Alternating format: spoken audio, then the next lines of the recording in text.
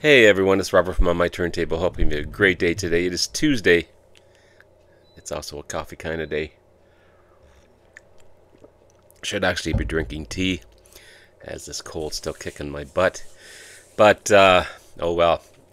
Um, Watching Sea of Tranquility last evening with Mr. Pete Bardot and guest. I can't recall the guest's name. I've seen him on there many, many times. And they do a cool ranking of other albums and bands. This time they were ranking the five studio albums, or their top five studio albums from the Yardbirds. And I thought, hey, I've got some Yardbirds. I'm going to show the Yardbirds. So I get a lot of ideas from these guys. I get a lot of ideas from everyone out there. So thank you very much for doing amazing videos. But yeah. Hard to find originals. None of what I have are originals. All you find out there in the wild are comps. But I've got some pretty decent stuff. But again, a lot of the stuff the same. But I'd still want to share those with you. So, the Yardbirds, amazing English rock band, formed way back in 1963. Kind of kick-started the careers of three major guitarists. Mr. Eric Clapton, who was with the Yardbirds from 63 to 65, Jeff Beck, who was with them from 65 to 68, and Jimmy Page from 66 to 68. Of course, Eric went on to have a pretty successful solo career, still going today. We just lost Jeff Beck not too long ago. He was with the Jeff Beck group. I've saw him, and I've seen Eric Clapton a few times as well. Jeff Beck is just something to that guitar that no one else could do.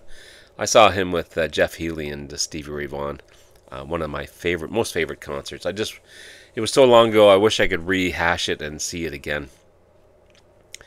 And of course, Jimmy Page went on to play with Led Zeppelin, and the rest is history there as well. The Yardbirds also featured Keith Relf on lead vocals and harmonica, Jim McCartney on drums, Chris Draja on guitars, and bassist Paul Samuel Smith. Samuel Smith would leave in 1966, so Chris Draja moved to play bass. They had some pretty successful hits. For Your Love, Heart Full of Soul, Shape of Things, Over, Under, Sideways, Down, Say That 10 Times Fast. They only released 6 studio albums, 12 live albums, 10 comps, and 16 hit singles. Again, it's hard to find originals out there in the wild, Pete Bardot didn't have them, and he had a box set of them, like the greatest hits type of thing, and he said that was enough for him. The other gentleman had a couple of original CDs, but no vinyl. But I've got this one. Again, this is not an original, but it is their debut live album. Some of the earliest recordings with Eric Clapton. Originally released in 1964. This is on the Canadian Nardum Tapes label. This is 5 live Yardbirds. Apparently sounds quite different than the original album. Not as polished. I don't mind it. It sounds pretty good. This one originally came out in 1964. It never tells you on the Nardum tapes when these came out. But this one's got Too Much Monkey Business. I've got Love If You Want It, Smokestack Lightning, Good Morning Little Schoolgirl, Respectable, 5 Long Years, Pretty Girl, Louise, I'm a Man, and Here 'Tis. No originals on this one whatsoever. All covers, but still pretty cool stuff. Again, there's young Eric Clapton there for anyone who cares, but pretty decent stuff. I've got a remastered version of Roger the Engineer. This is as close as an original album as I can get. Originally released in the UK under Over, Under, Sideways, Down, and Roger the Engineer in the States originally in 1966. This one came out in 2015. This is a remastered version. I've kept the hype sticker up here. It's on the Demon label. 180 gram vinyl. But this one sounds Really, really good. And all Jeff Beck on this one. All Jeff Beck.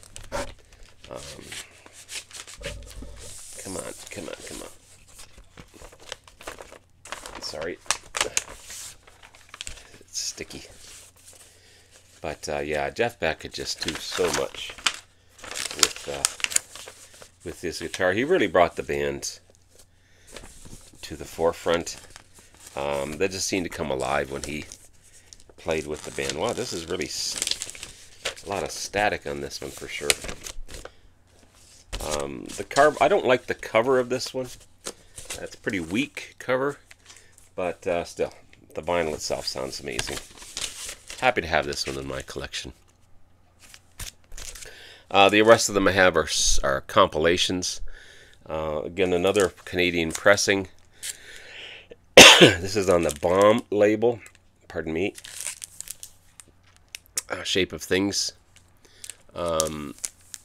This is 1978 release. A double album. Gatefold. Features both Jimmy Page and Jeff Beck on this album. And I love the Bomb label itself. It's pretty cool. It's upside down. There we go.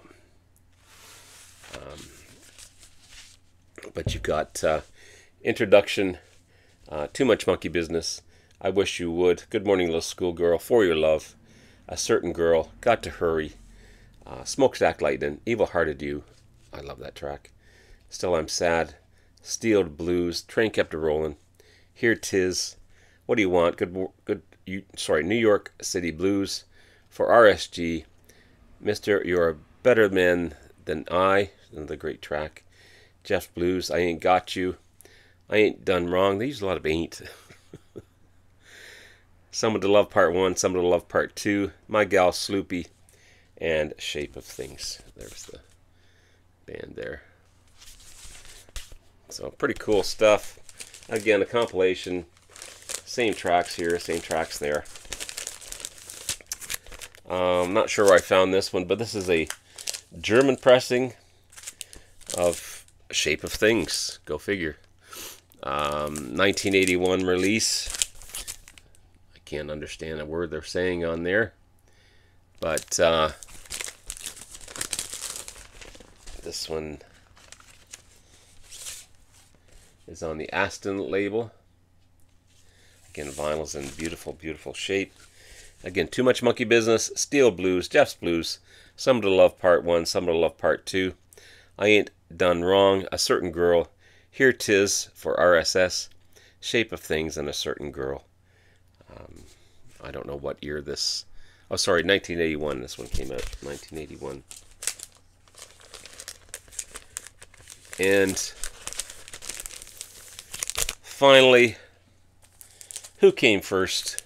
Again, on the Hardem tapes. Apparently this one's out of production. But again, you get Shape of Things, I Ain't Got You, Someone to Love Part 1, I Wish You Would, Got Honey in Your Hips, For Your Love, Someone to Love Part 2, Putty in Your Hands, and I'm Not Talking. No date of release on this one. But you've got Renaissance, Illusion, Led Zeppelin, New Yardbirds. Then you get Jeff Beck Group, Beck, Bogart, A Peace Band. I love Jeff Bogart and A Peace. John Mayall Band. You get Cream with Eric Clapton Band. Graham Goldman, leader of 10cc.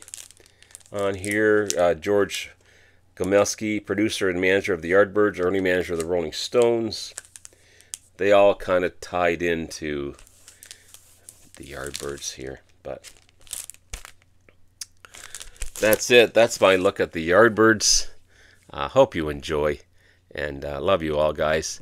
We'll talk to you again soon, and take care. Bye now.